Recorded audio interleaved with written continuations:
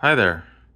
It's been a long time. I decided to upload some new content specifically with my newly installed Bell fiber internet connection to my house. So anyway, let's get to it. By the way, I'm going to be making a video on how to do PPPOE on your pfSense box to bypass the Bell Giga Hub. That's going to be coming hopefully soon. But yeah, let's get to it. Let's get to the sauce or the source. So this is the fiber cable that enters my house, and basically there is no demarcation point outside the house. The Bell technician didn't have any. So this is the exact same cable that runs out of the ground box into my house. And this cable is basically 3 cables in one, depending how you look at it. I'll talk about it in a minute. And this cable is really stiff. And it's like that for a purpose, because you don't want the technician or the construction crew to damage the cable. Because if you bend this cable too much, the signal will get really weak on the other end of the cable, or you can snap the core fiber inside basically, and you're gonna have bad time with that. So anyway, I have a service loop outside, I have a service loop, well, I have a service loop on the inside, I have a service loop on the outside. It comes into this Bell box that doesn't close this, because that's not the proper way of installing this, because this box is not rated for this kind of gauge of a cable. If you look right here, this is the little opening where the cable is supposed to go in. Yes, you can, break this off and close it. And yes, another thing, I'm not happy with this bend. The Bell technician messed this up. I told him don't do that. Some of these cables you can kind of bend like this, but it's still not recommended. The best thing would be if you went straight and just looped around, and I'll actually redo this eventually. And if you look closely enough, and you literally have fiber cable inside of a fiber cable inside of a fiber cable, basically. So 3 cables. And yeah, back to the cable. So we have a SC connector terminated to this fiber cable, goes into this coupler and exits, well, goes to another coupler. I mean, not coupler, another SC connector onto the cable, and basically into the modem, or the Giga Hub in this case. And that's basically it. And actually, one thing I want to point out, it's actually nice I don't have a coupler on the outside of the house, or slash demarcation point, because every time you have a demarcation point you have a coupler. Is because every time you have a coupler, it doesn't matter what kind of coupler, fiber, coax, or a connector, you're actually losing a signal string actually. So that's a nice thing that I don't have that. So it's kind of an advantage for me. But if Bell ever has to test my fiber, they have to go into the house, unplug my Giga Hub, or unplug this fiber from the box and connect their testing tools to test signal string and upload, download, all that other stuff. Now let's talk about the Giga Hub itself. At the front, you get basically 4 buttons. You get this restart button, navigation keys, okay. You get another restart button or reset button.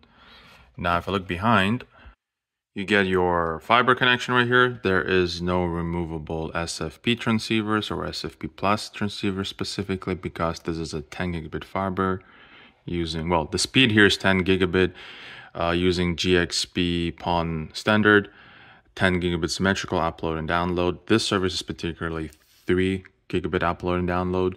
You get your wall mounts. I think there's a bracket in the box. I haven't looked. You get your serial number, your MAC address. You get your 10 gigabit Ethernet port right here. Right now I have my pfSense box connected. You can connect your computer to this if it has 10 gigabit, or it's also backwards compatible with slower speeds. I don't remember the whole list, but it's 5, 2.5, and 1.25 and 1 gigabit. I'll have the specs on the screen. You get your 1 gigabit LAN ports as well.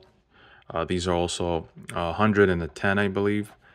Then you get your jacks for your phone service. I'm not sure what the technical name for these are. Basically, if you have an old phone like this, or you can, connect your whole house to an AT adapter that I have right here. You can, use phone service with Bell. And then I have a DC jack right here. Here's the big power supply. This is actually, if you're curious and you want to power this with DC directly, this is 12 volts at 5 amps, but always test the output voltage, because in my experience, it might say 12 volts right here, but in reality, it could be lower or could be higher in my experience. And that's it for the back of the unit. You have a cable stress relief. I don't know if I already mentioned that. That's it for this section. Forgot to mention, you also get USB on the side. But anyway, let's talk about the front keys here. So the moment you press this key, you greet with an LCD screen. You can reset the unit. I'm going to say OK for now. Also, if you have all blue, that means you have internet service. If it's, I don't remember the actual color code. If it's like red or orange, you have no internet service.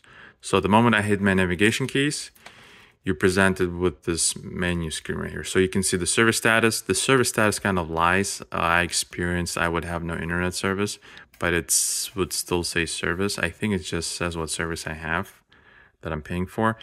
Here you can see your Wi-Fi name and password.